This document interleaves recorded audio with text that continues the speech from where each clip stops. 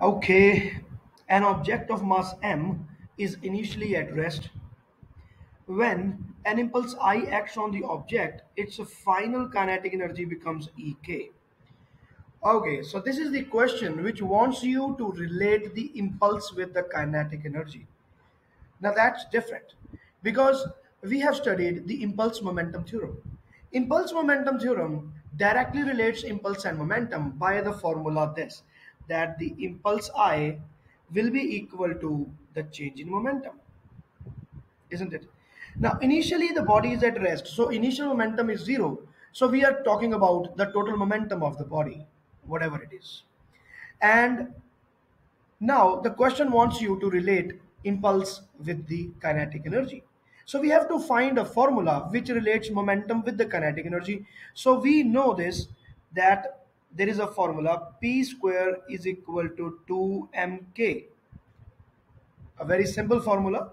P square is equal to 2mk. So, momentum can be taken as root of 2mk, where k is the kinetic energy, m is the mass of body, and p is the momentum. So we would be using this formula here to relate impulse and kinetic energy. So this will be equal to 2mk. This is I, impulse. Now, the second case is saying what is the final kinetic energy when the impulse of 2I acts on the mass of 2m. So 2 into 2m, and let us say k dash is the new kinetic energy.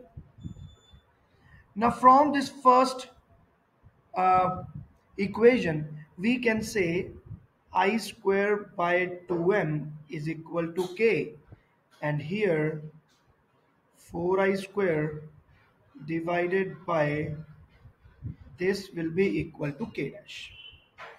Now I square by 2m is k, so this is 2k is equal to k dash.